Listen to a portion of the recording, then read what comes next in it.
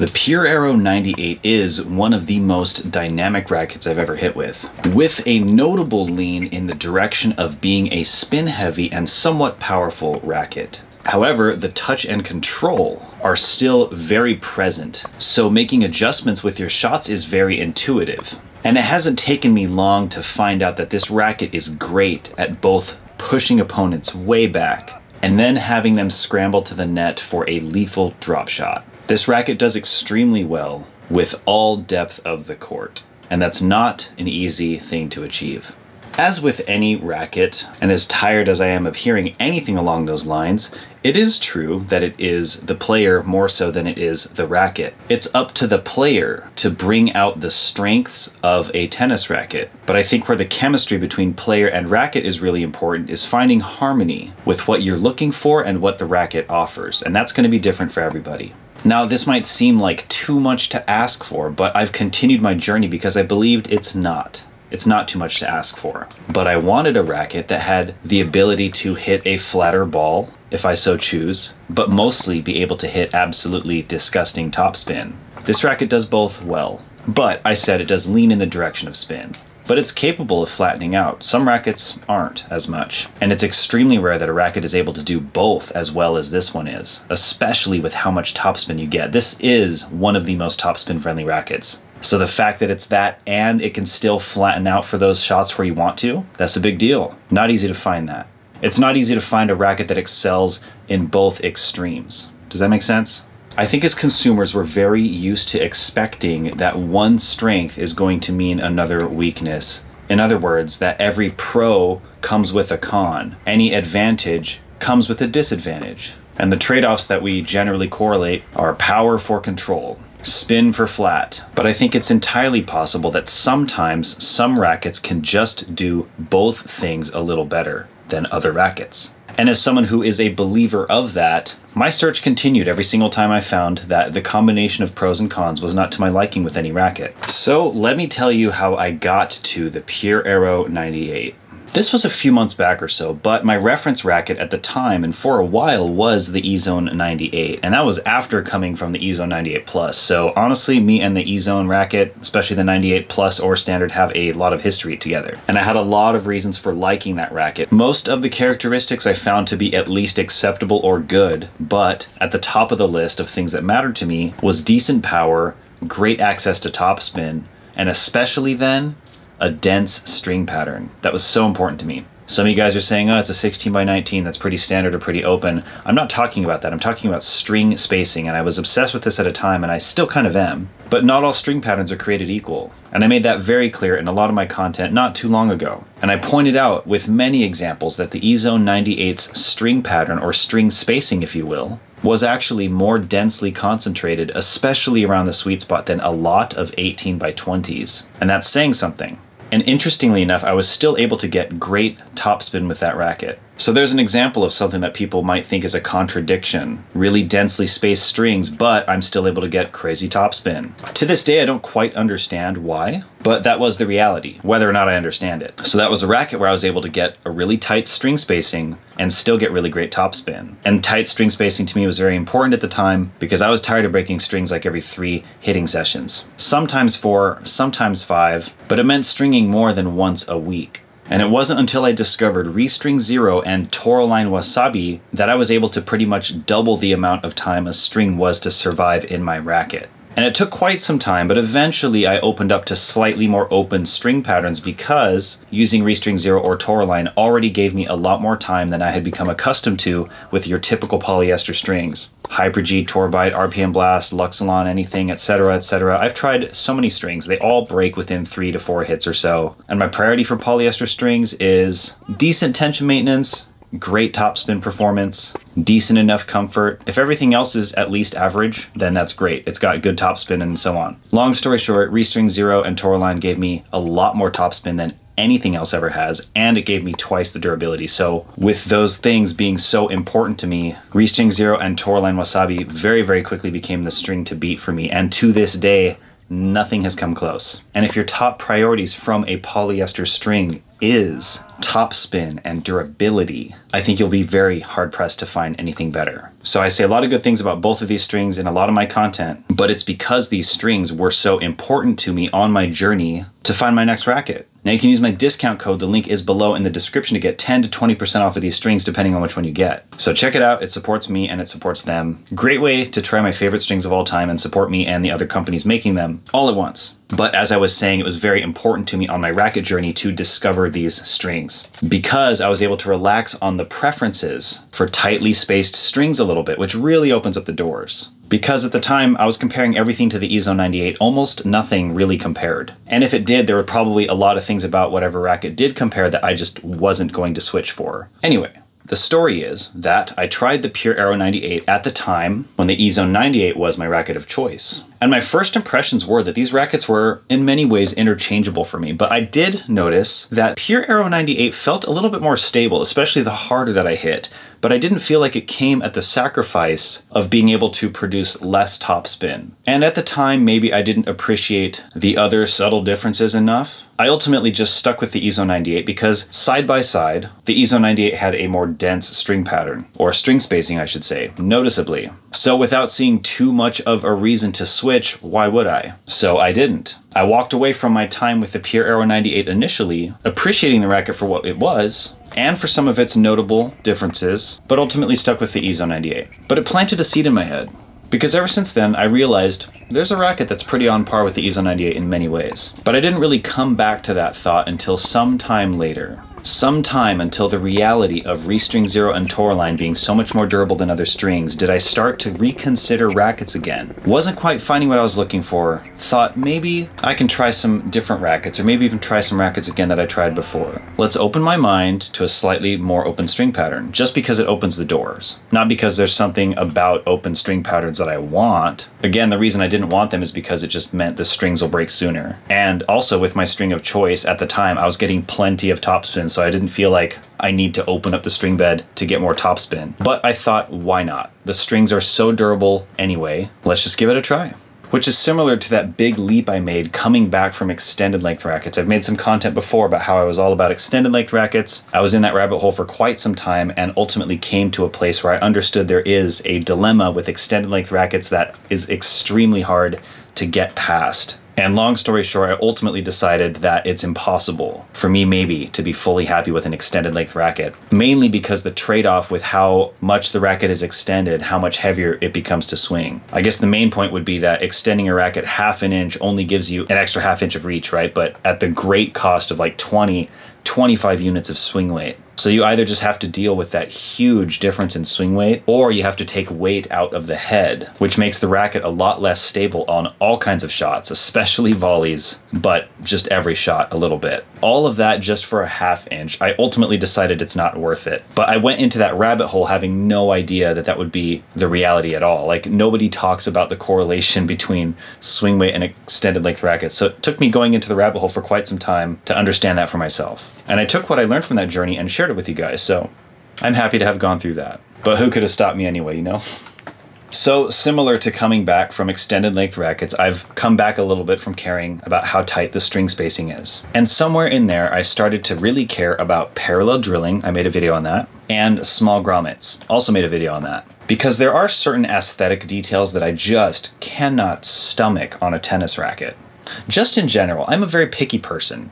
Some people joke that I have OCD. Maybe I actually do, I don't know. I'm sure it's one of those spectrum things. Which is funny because if I actually have OCD and you're like picking on me for having a disorder or something, then you're the jerk, right? But I think people would only make fun of you if they think that you're just being ridiculous and they use OCD as an insult. So either I do have it and you shouldn't be insulting the person, or I don't have it, in which case it's just a ridiculous and picky preference that I have. Either way, I will not accept a racket if it has big grommet holes, because that guarantees that some of the crosses are going to be crooked in their alignment. And as somebody who prides themselves on doing a quality string job where every string, every cross, and every main is perfectly, within reason, straight, having big grommet holes makes that impossible.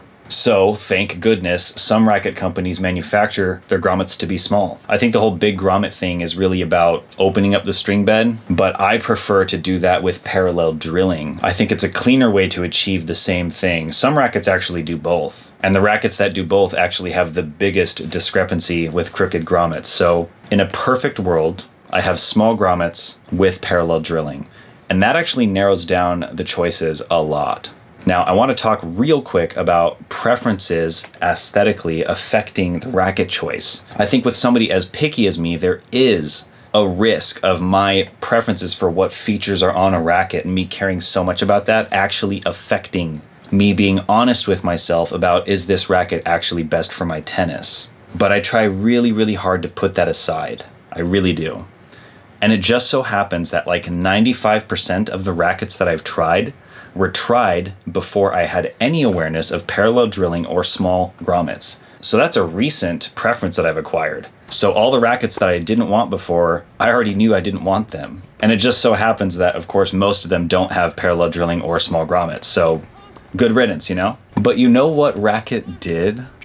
The freaking Pure Aero 98. And I actually noticed this with Babolat now, is so many of their rackets have both parallel drilling and small grommets, which makes me appreciate Babolat so much because, as somebody who feels like their preferences are unrecognized, unappreciated, and often called ridiculous, it's honestly pretty validating to look at a brand like Babolat and see, hey, they do all of that stuff on their rackets, and they've been doing that for a long time. I never noticed. And they don't even really market that. So once I became aware of this and then saw that Babolat does this on a lot of rackets, it really made me feel like, you know what?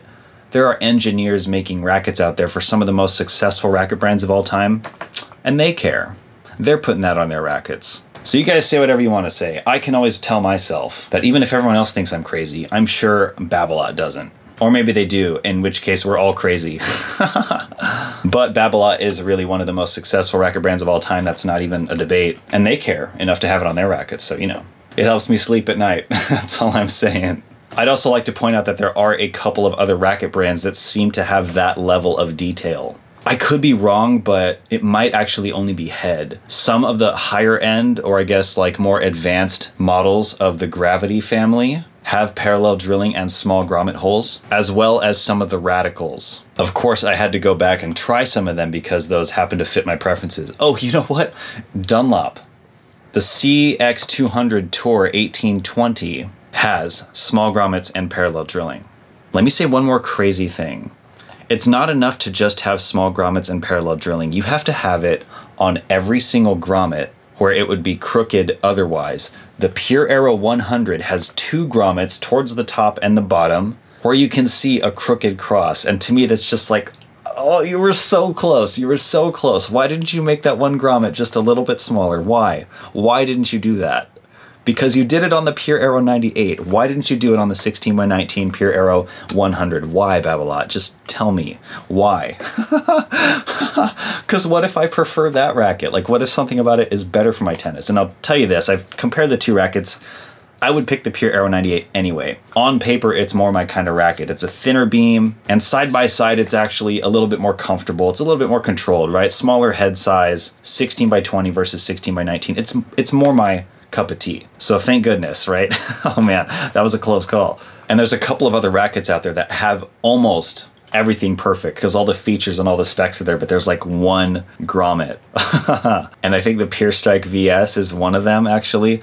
I doubt that I'd really want that racket. But yeah, that fact alone is enough to just no. Oh, you know what? The Pure Strike 16x19 and the 18x20 are by my standards in that way perfect. But I much prefer how the Pure Aero 98 plays. So I've tested those two. I went through a phase of wanting to want those more, but now I'm at a point where I want to want this more, and I just do. I can't lie to myself. I play better tennis with this racket. I get more topspin, and just other things about the way the racket is just agrees with my tennis more. But it's also really nice that the handle mold is a little bit longer than it is on the Pure Strikes. Actually, the Pure Aero 98 is one of the only rackets out there that's a standard length racket that has a handle length that is comparable to the length common on Yonex rackets, especially the EZO 98. That was a very generously long handle mold where it was no problem to have two hands on the backhand.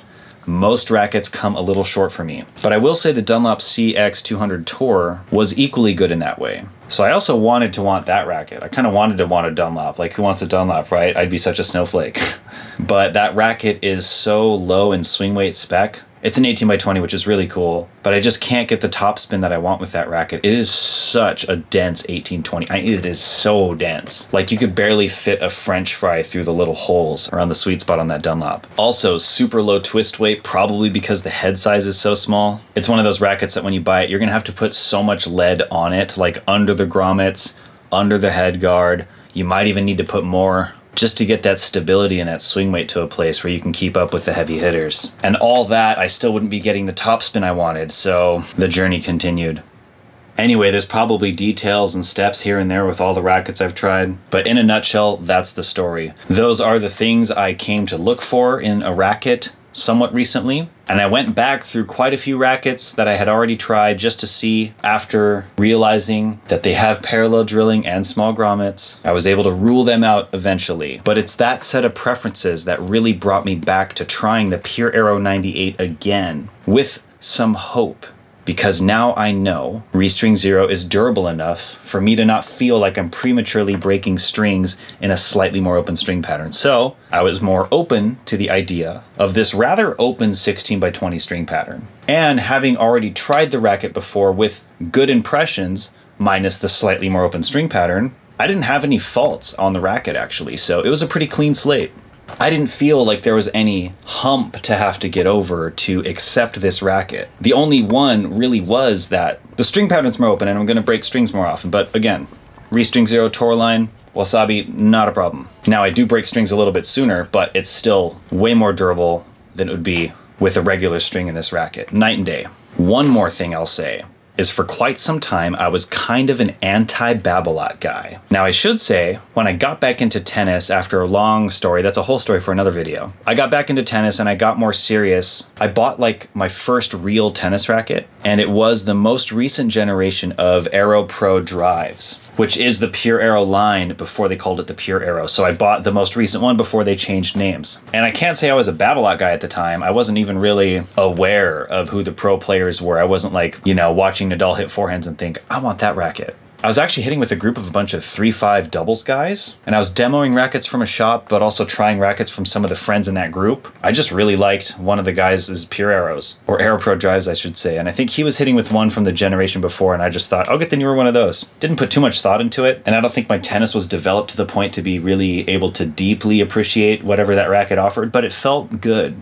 at the time. And even then I was kind of a topspin heavy player for whatever level I was. And that racket seemed to hit the ball the way that I wanted to hit the ball. So without much thought, that was my next racket. And it was maybe for a couple years until I felt like I'm just not able to hit through the ball. Sometimes I just felt like I always had to brush over every shot. At some point I got really sick of that. And I impulse bought something that I thought would just be the opposite. And then a different demo rabbit hole started, but this was a while ago. This was a long time ago. I don't even want to get into that story, but the point is that my first real racket was a Babolat. And it was like the most Babolat of Babolats. It was the Pure AERO of the time. It was the AERO Pro drive. But after getting so sick of that racket and kind of becoming aware of the stereotype that every Pure AERO or AERO Pro drive user at the time was just some like Nadal copycat, and also being aware that Babolats felt a certain way, they kind of had like this hollow, stiff, spinny feel. I went a long time just being sick of that. Like I really didn't want anything like that in a tennis racket. The rackets that I was seriously using for quite some time then, initially was like a Textreme 95 by Prince for several months. And then I think I bought a Pro Staff and I used that for a couple of years. It was the autograph model. And then I bought a Head Gravity Pro and a Head Gravity Tour, the first generation of them. And for quite some time I was using both and then ultimately decided I preferred the Pro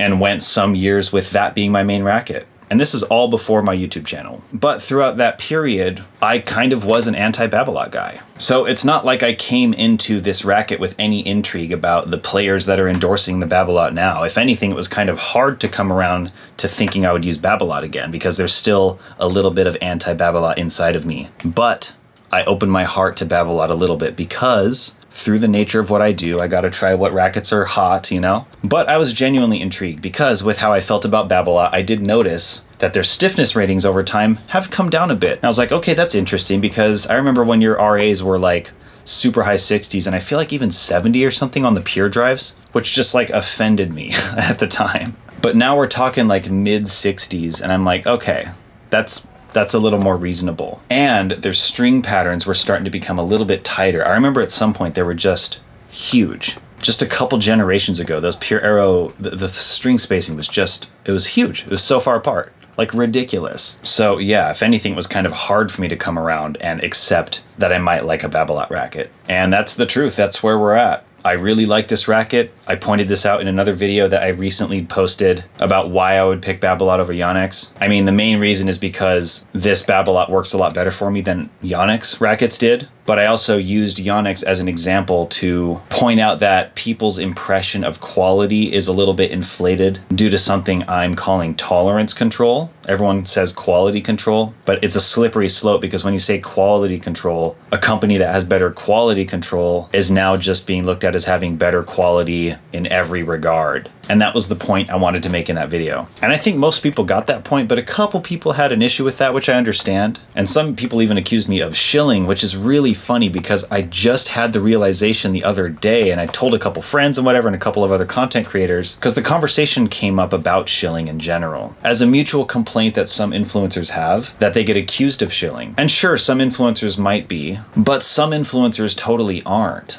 But they're still going to get accused for it anyway, so it's like really annoying. Now I'll just say this, and some people are going to say like, well, this is just what somebody shilling would say, but I have not shilled a single thing on my channel. I have zero interest in doing that. It's not a sustainable endeavor. If I'm trying to push a product that I don't use, or I use it because I'm getting paid to use it and it kind of makes my tennis suck a little bit, then I'm just selling out my tennis for some small amount of commission money on YouTube. Like, that's not what I'm doing. What I'm doing is going deep in the rabbit hole to find something I absolutely love, enough to think that I can't find anything better. And then once I settle on that, I get excited about it and I talk about it. And if I'm lucky enough, I can formulate a relationship with that company to help promote their product and support me a little bit in the process. And that's a beautiful thing, because it's something that I genuinely love, and the company is happy that I genuinely love their product. And then on the consumer side, the consumers trust that I genuinely love that product. And if they decide to purchase it, they get a small discount,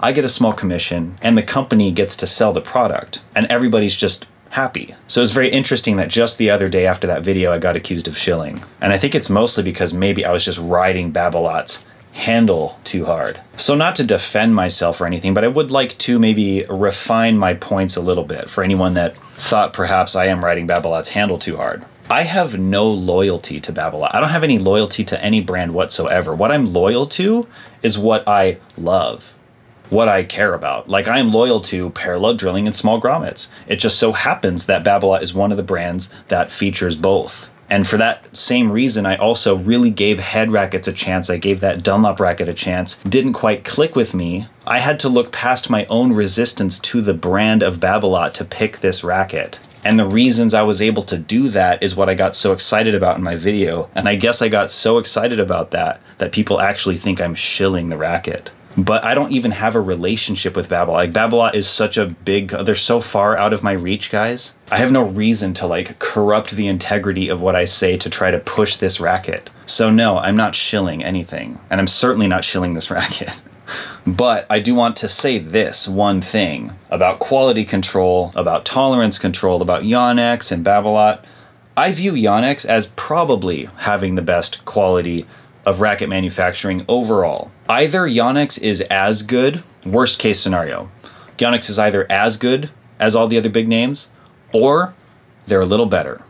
That's what I think. So if I could have Yonex manufacture the Babolat racket, maybe I would. So let's put it that way. They don't. The only way to get the PRO 98 is from Babolat, and these rackets are made in China like every other brand, pretty much, except Yonex, right? So yeah, maybe that kind of puts into perspective how I view Yonex and how I respect their quality. But I wanted to make another point, and I did make this in my last video, but some people tried to make the point that Babolat's quality control is not on point, or they don't care as much as a company like Yonex. Now here's where I think those people are missing some very important details, okay?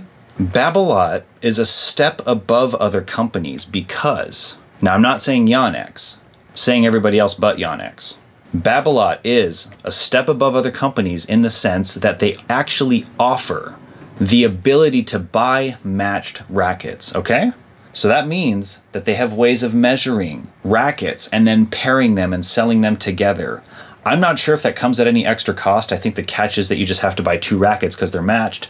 So maybe that's a win-win thing. Babolat takes the extra time to match their rackets, but they get to sell 2 at a time if somebody decides to buy matched rackets. Yonex, on the other hand, takes the extra time somewhere in the assembly process to somehow close the gap between differences in specs across their rackets. Now, I'm going to assume, I don't know if anybody knows this, somebody out there knows this, but I'm going to assume that Yonex, for the most part, manufactures their racket pretty much exactly the same way as everybody else does. And by the time it gets to the very final steps of manufacturing, it has the same general quality control or tolerance differences that other rackets have. But I think that is where Yonex takes the extra time to go inside the racket somewhere to balance things out. Like, oh, this racket's a few grams heavier and 2 points more headlight. You know what? Let's add some weight to the handle in a position where we can add the weight and affect the balance to make it roughly the same as the other rackets.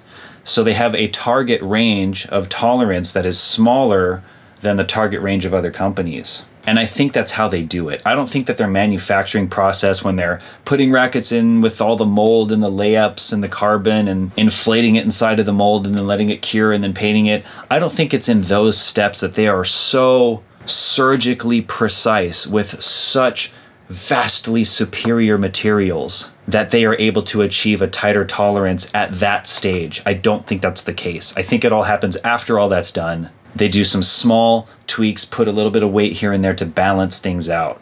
And even then, guys, if you buy 2 random Yonex rackets of equal model and everything, those 2 rackets are not going to be as closely matched, right? Unless you get really lucky. Most of the time, 2 random Yonex rackets of the same model will not be as closely matched as actual matched rackets from Babolat. That's my argument, okay? And that is why Babolat is a step above other companies. So if you actually want to get matched rackets, you can get matched rackets from Babolat. And to me, that says something about how much they care about the consumer caring. So Yonex and Babolat actually approach the same desire from 2 different angles. Babolat manufactures their rackets. They get their rackets made to whatever tolerance control or tolerance range that they are deeming as acceptable, right? Which is pretty industry standard. I think companies like Head and Wilson and etc., they all kind of have the same window of tolerance, and Yonex is like twice as tight as those other brands. Instead of taking the time to close the gap on every single racket, they will measure some of the rackets and match them up and pair the rackets that are more alike to each other. Whereas Yonex will take all the rackets and try to close the gap more so than other companies will. So if you're going to say that Yonex, because buying 2 random rackets, those rackets are more likely to be similar to the next one, that's why they're better than every single brand, I feel like you're forgetting that Babolat offers a way to buy matched rackets. And I also think that you're inflating this concept of tolerance control to mean that Yonex rackets are actually better. Like, what does that even mean, better? Do Babolat rackets just break in your hand for no reason or something? I haven't heard of that happening. So what do you mean by quality? How do you, the consumer, determine the quality of the racket?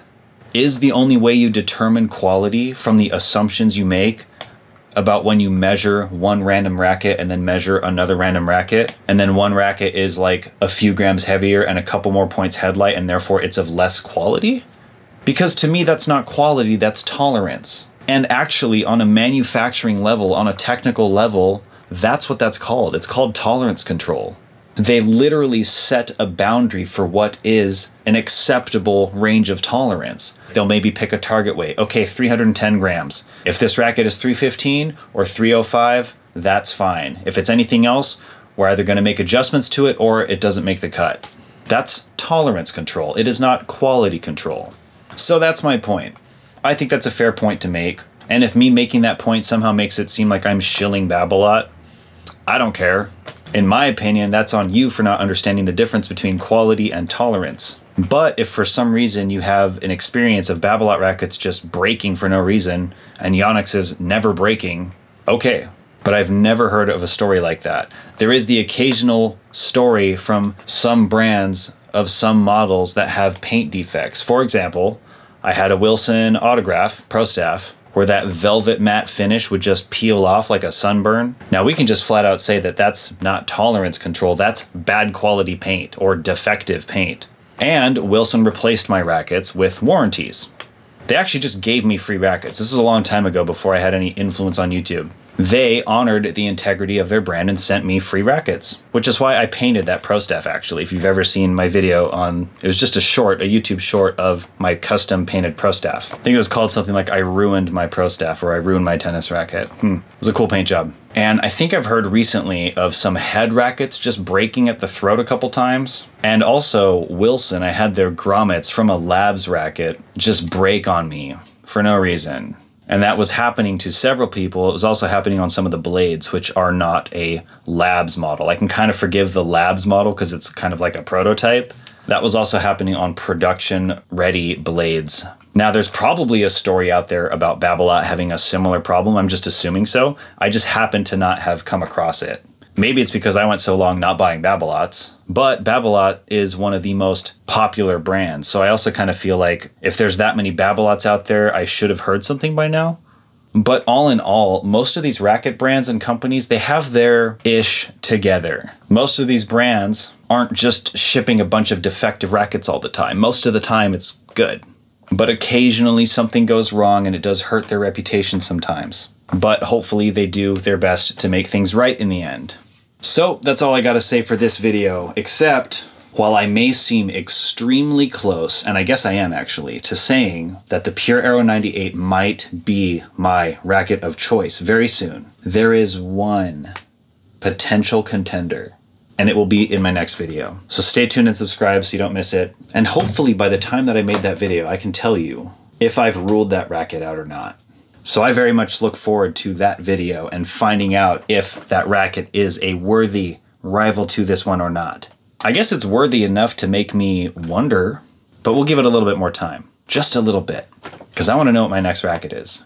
Alright guys, thank you so much for watching. It was really nice to include a little playtest footage in this video. It's been a while. And for the record, the person I'm hitting with in the playtest footage is a very good tennis player. I'm not sure if he had any professional ambitions as a tennis player, but he's very solid and he's currently ranked somewhere UTR 12 something. I don't think he minds me saying all that. But I might be working with him on some future content. He has a great eye for technique and gameplay, and I feel like between me being such a racket nerd, but also a relatively serious tennis player, he could kind of be the other side of the coin. Super serious tennis player, high level, really strong ability to analyze gameplay and technique, with some intrigue and interest in the nerdy side of tennis rackets. But together we both share a great passion for tennis. And it's wonderful to be able to hit with him and get a taste of that level of tennis. So stay tuned for content like that. Be sure to like and subscribe. I'll even leave a link to his podcast, which he just started, in the description, along with all my discounts for all the products. I also use Linktree now, so you can click one link and kind of more easily or quickly see everything. Discounts on Restring Zero, my favorite string. I got it in my Pure Aero 98 here. Toraline Wasabi, it's my other favorite string. I just broke it on the other Pure Aero that I'm using, but I will be stringing it up soon. We got Grip Liner, we got RTP, and we also have my Amazon storefront, which I'll be highlighting in future content more. But I'm linking products that I use often to modify my rackets, as well as some accessories I might use, like my rebound net that I have in some of my videos, or some of my favorite socks, some antiperspirant hand lotion for those really sweaty days. All in all, it's more products that I swear by that you can buy on Amazon. So if you want to check out any of that stuff and help out the channel and or get a discount, all those links are below in the description. You can also just buy me a coffee, which I won't actually blow on coffee, or just send a little something on PayPal if you want to.